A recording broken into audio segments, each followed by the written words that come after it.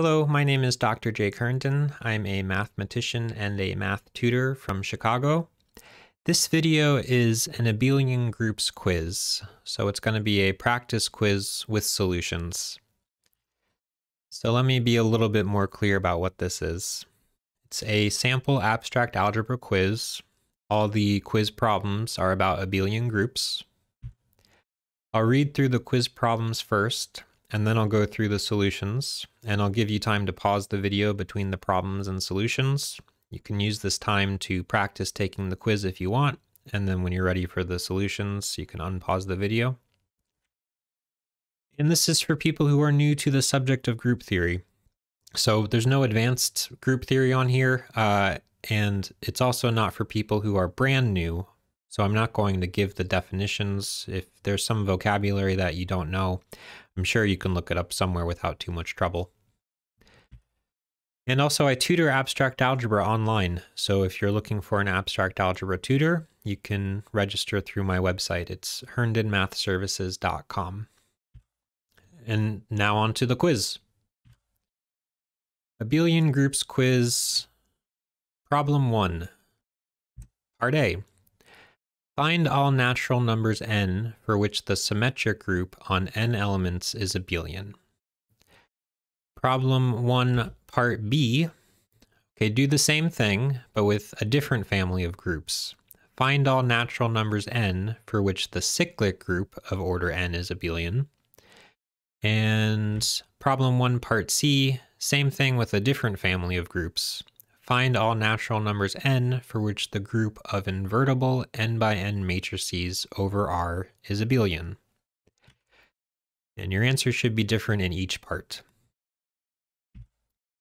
Problem 2. Prove that a group G is abelian if and only if the inverse of A times B is equal to the inverse of A times the inverse of B for all A and B in the group. Problem 3. True or false? Part A. If H is a subgroup of an abelian group G, then H is abelian. Part B. If H is a quotient of an abelian group G, then H is abelian. And part C. If H and K are abelian groups, then so is their direct product, H cross K. And problem 4. Show that if G is a group, so that the square of any element is the identity element, then G is abelian. Pause here if you want to attempt these problems before I give the solutions, and I'll give the solutions on the next slide. So the solutions begin in 3, 2, okay, last chance to pause, 1, here come the spoilers. All right. So problem 1, part A. Find all natural numbers n for which the symmetric group on n elements is abelian. So the solution is that the symmetric group is abelian if and only if n equals 1 or n equals 2. So I should explain. The only permutation of the one element set is the identity permutation. So the symmetry group on one elements is the trivial group, and this group is abelian because the identity commutes with itself. For the symmetry group on two elements, there are only two permutations of the two element set that contains 1 and 2. The identity permutation and the permutation that exchanges 1 and 2. These permutations commute, so the symmetry group on two elements is abelian. And for n greater than 2, the symmetry group contains a 2 cycle and a 3 cycle that don't commute. So you can take the 2 cycle that exchanges 1 and 2, and the 3 cycle that sends 1 to 2, 2 to 3, and 3 to 1. And the computation would look like this. This is doing the 2 cycle on the left and the 3 cycle on the right. If you do that, you exchange 2 and 3. This is doing the 2 cycle on the right and the 3 cycle on the left. And if you do that, you exchange 1 and 3. So I don't know if I should remind you how this cycle notation works, but if you want to figure out where does 1 go, 1 goes to 2, and then 2 goes to 1. So the net result on 1 is that 1 doesn't move. 2 goes to 3, and then 3 stays fixed. So the net result on 2 is that 2 goes to 3. And then 3 goes around to 1, and 1 goes to 2. So 3 goes to 2. You do that with the other side of this equation, you get a different permutation. So these two permutations and these two permutations don't commute. That's the point of that. All right, problem 1b. Find all natural numbers n for which the cyclic group of order n is abelian. So the solution is that the cyclic group is always abelian. So every natural number n gives you an abelian cyclic group. So kind of a trick question. I hope you didn't fall for the trick. If you did, gotcha. So the explanation here is a cyclic group G is a group where there is an element little g, so that any other element of the group can be written as a power of little g. Little g is called a generating element. So in any group, powers of the same element commute. So if you have g to some integer power times g to some other integer power, the powers get collected in the exponent like this. There you can commute them, and then you can split it back up into multiplication in the group. So this says any power of g commutes with any other power of g. So if every element is some power of g, then everything commutes with everything else, and so the group's abelian. So that's 1b. Problem 1c. Find all natural numbers n for which the group of invertible n by n matrices is abelian. This group is usually called GLNR. So this group is abelian if and only if n is equal to 1. So a 1 by 1 matrix just consists of one real number, and then the matrix multiplication looks like this. The matrix A times the matrix B is equal to the matrix A times B. You can commute A and B because those are real numbers and real multiplication is commutative. And then you can split it back up into two matrices B times A. So this says that GL1R is abelian. In GL2R, we can find two matrices that do not commute. So you can check that both of these two matrices are invertible, and that when you multiply them together, A times B with A first and B second, you get this matrix, and when you multiply them B times A with B first and A second, you get this matrix. And these two matrices are not the same. In the top right entry, this one is 1/2, and in the top right entry, this entry is 2. So that says GL2R is not abelian. And in GLNR, for n greater than 2, you can look at these block matrices. So using the 2 by 2 matrices A and B, make a bigger matrix where you fill in ones along the diagonal for everything below and to the right of the top left corner, A in this one and B in this one, and then put zeros everywhere else. So if you do that, you get two larger matrices that don't commute, and they're still invertible. So this says that GLNR is not abelian for n greater than 1. All right, moving on to problem 2. Prove that a group G is abelian if and only if the inverse of A times B is equal to the inverse of A times the inverse of B for all A and B in the group. So here's one way to do that. In any group, A times B inverse A inverse is equal to the identity. So why is that? Well, B and B inverse are next to each other here, so those cancel. And then after canceling the B's, you've got A and A inverse next to each other. So the A's cancel, and so everything here cancels and you just get the identity element. And this means that the inverse of A times B is equal to B inverse A inverse, because if you multiply A times B inverse A inverse, you get the identity. That's what it means to be inverses. You multiply them together, you get the identity. So now if G is abelian, the inverse of A times B is equal to B inverse A inverse. That's what I said just above here. And because G is abelian, you can commute B inverse and A inverse. So now the A inverse is on the left and the B inverse is on the right. And that's 1/2 of the proof. If G is abelian, then this formula holds for every A and B.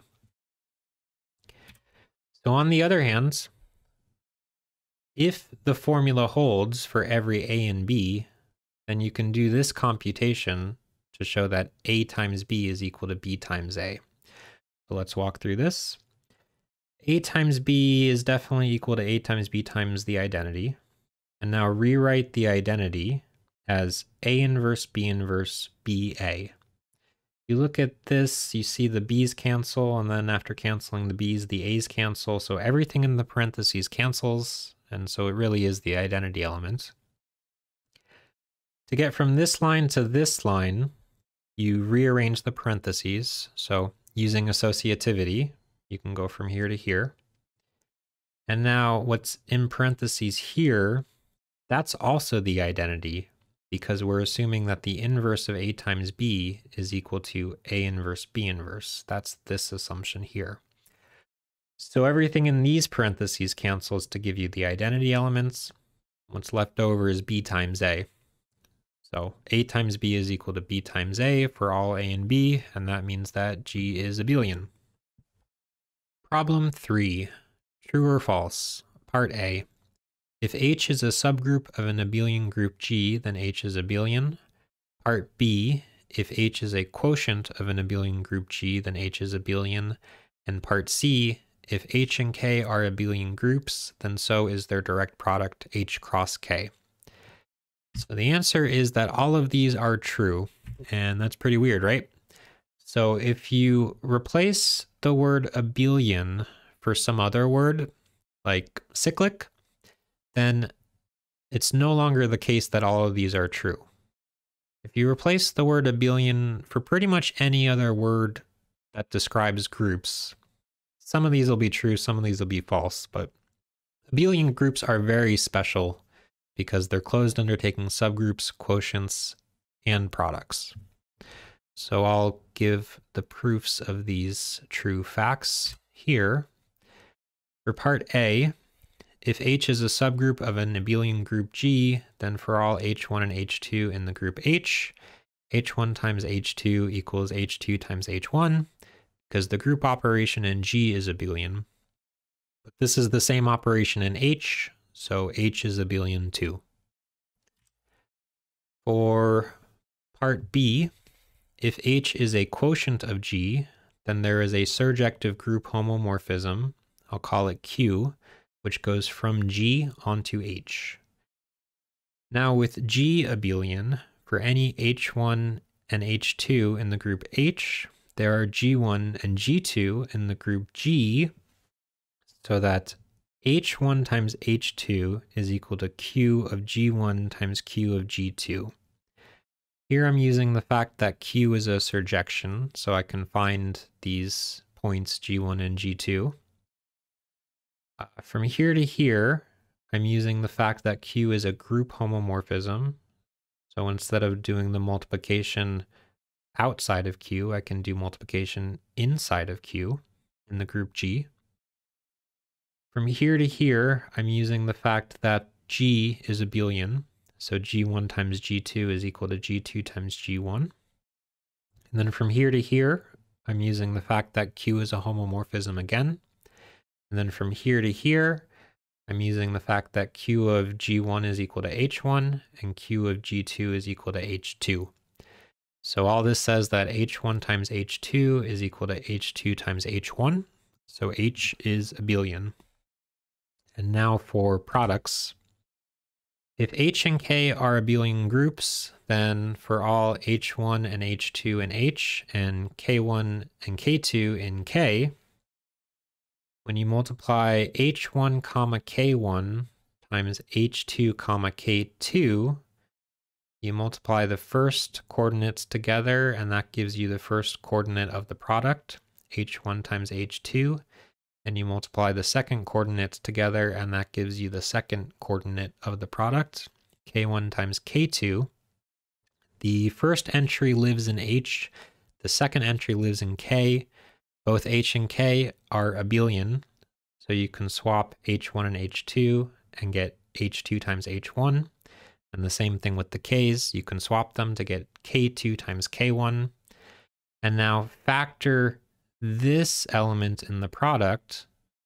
So then you get h2 comma k2, that's the left term, and h1 comma k1, that's the right term. So we managed to commute these two elements in the product, h1 comma k1 and h2 comma k2. They switched places. So the product, h cross k, is abelian. And the last problem, problem 4. Show that if G is a group, so that for any element little g, g squared equals the identity, then G is abelian. So here is one solution to that. Suppose you have a group G with this property. The equation g squared equals 1 implies that every element is its own inverse, because if you multiply an element by some elements and you get the identity, then those two elements are inverses with each other.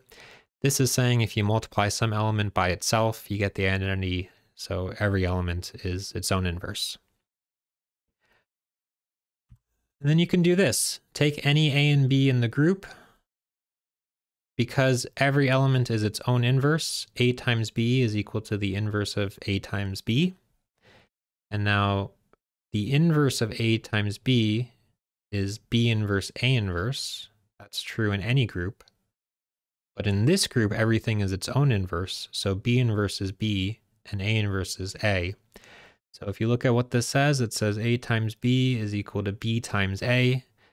And that says that G is abelian. So that's all there is to that one. And that's the end of the quiz. So I hope you did well. If you didn't do well, then I hope you learned something. And just to remind you, I tutor online. So if you're looking for an abstract algebra tutor, you can contact me through my website, herndonmathservices.com. And that's it. Take care. Good luck. See you next time.